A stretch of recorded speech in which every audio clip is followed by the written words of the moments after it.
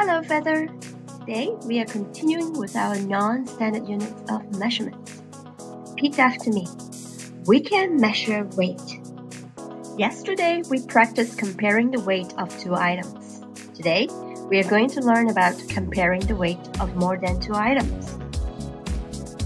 I have been paying attention to the weight of the different things that I came across.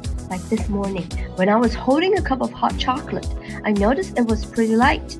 Then I had a cupcake. Before I munched on it, I realized it was lighter than a cup of hot chocolate. But you know what? The balloon that my nephew gave me yesterday was the lightest.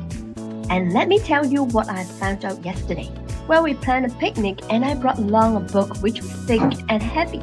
But I realized our dog was heavier when I carried it into our car. Then I asked myself, is there any chance I can lift my car the way I lifted my dog? No way, not a chance. It was the heaviest. Let's order some items from lightest to the heaviest. Which is the lightest?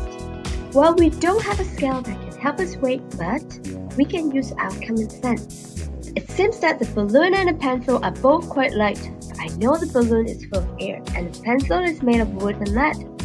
So which one is lighter? I would say it's the balloon. But since the balloon is the lightest, so I put one here and two under the pencil, and the book is the heaviest among the three. Here are another three items, and this time we are going to order them from heaviest to lightest.